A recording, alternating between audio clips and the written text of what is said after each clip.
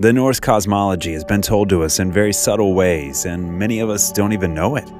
We've heard about Asgard, Loki, Thor, Valhalla, Midgard, Jotunheim, and Niflheim without knowing the true story behind these places and gods. We have Marvel and the Thor series to thank for that, though. The Norse cosmology is an attempt by the North Germanic people to explain nearly all vital concepts of Norse mythology, such as anthropogeny, cosmology, time and space, eschatology, and personification, far more than what is being portrayed in movies.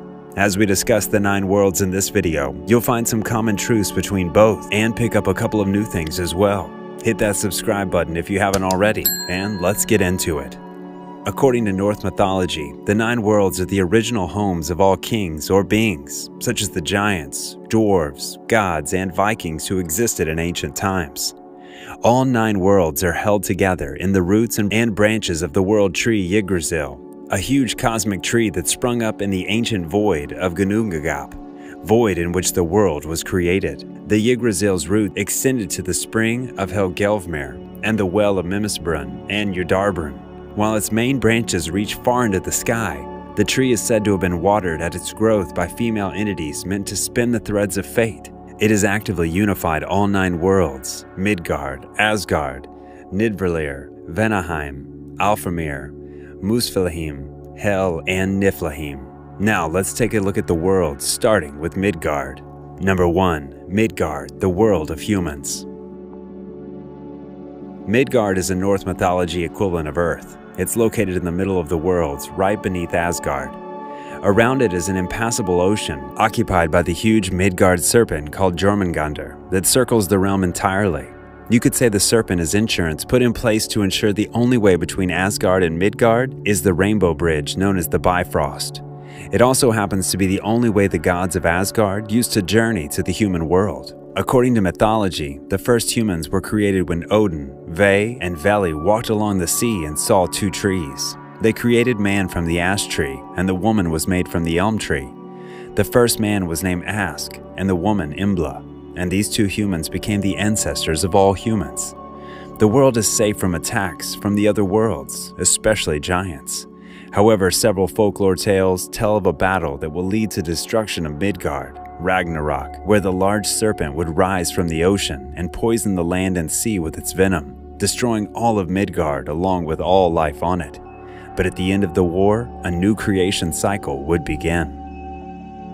Number 2. Asgard, the world of the Aesir gods.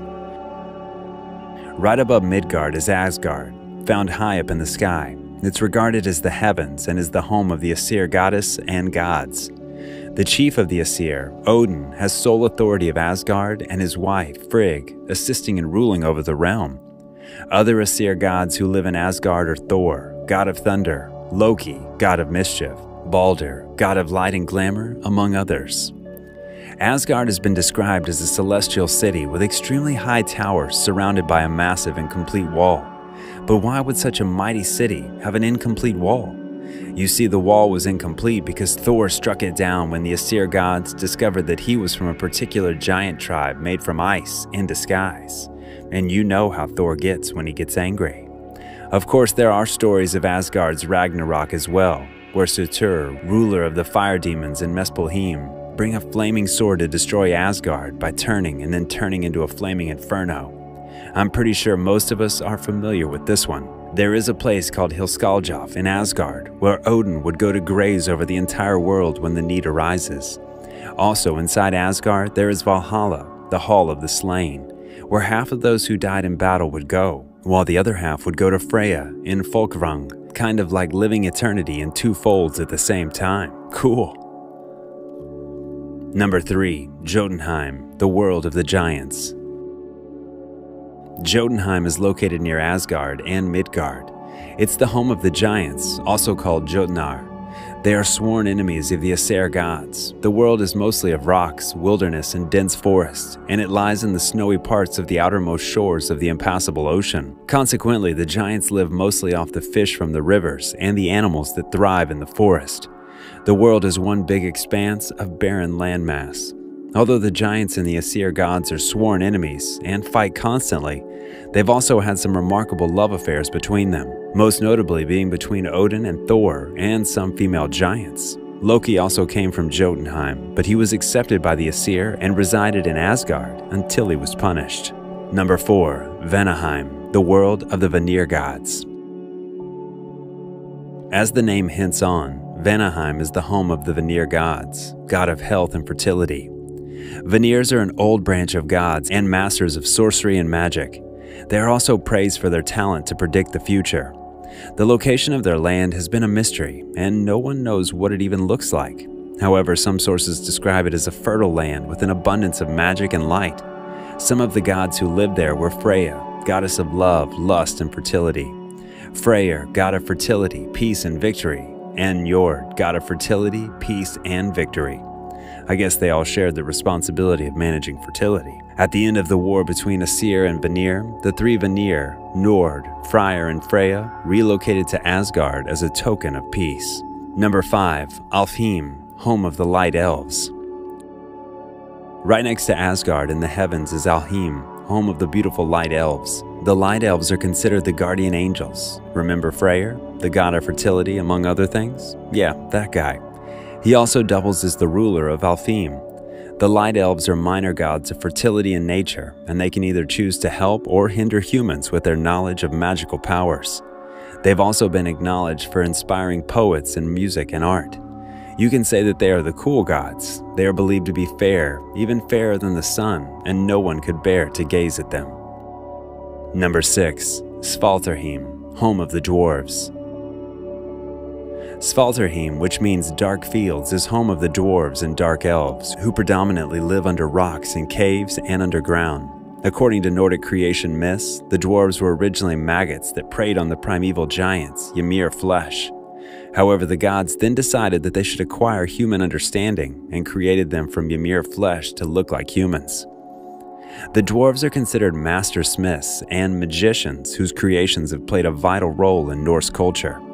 They created the mead of poetry, Mjolnir, Thor's hammer, and Gungnir, Odin's spear. Furthermore, some dwarves lived in Midgard, those who were descendants of Durin, the second dwarf ever created. Number 7. Niflheim, the world of fog and mist. According to Norse mythology, the home of mist, or mist world as it is otherwise called, is the darkest and coldest region of all the realms. Niflheim is one of the first 2 realms to be created and is placed in the northern part of the 𝐦𝐤𝐤. The world's eldest spring, called 𝐜𝐤𝐤𝐤, is located there and is protected by the huge dragon called 𝐦𝐤𝐤 that gnaws at Yggdrasil. This bubbling, boiling spring is said to be the source of the 11 rivers. The spring is also believed to be the origin of all that is living and the place every living being would return. Number 8. Muspelheim, the land of fire. Just like Niflheim, Muspelheim is one of the world's first to be created from the primordial void of 𝐦𝐤𝐤𝐤. But consider this world the complete opposite of Niflheim. It's located in the southern region of the void, a burning hot place filled with lava, sparks, flames, and soot. Muspelheim also plays host to fire giants, fire demons, and is ruled by the giant Surtur, who is the adversary of the Aesir, as earlier mentioned. In addition, the drops of fire from this world form Ymir, who played a key role in the creation of dwarves and was called the 𝐦𝐤𝐤𝐤 by the frost giants. Number 9. Helheim, realm of the dishonorable dead. And finally, we've got Helheim, a place where all these who are deemed not brave enough, thieves, murderers, and the dishonorable dead go to. It's their version of Valhalla, only without pleasure.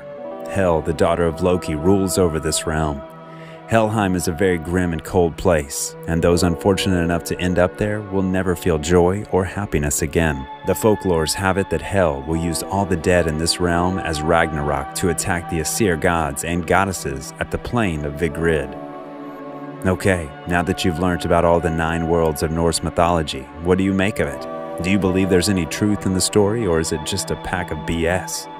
Be sure to let us know in the comments below. Thanks for watching, and see you around.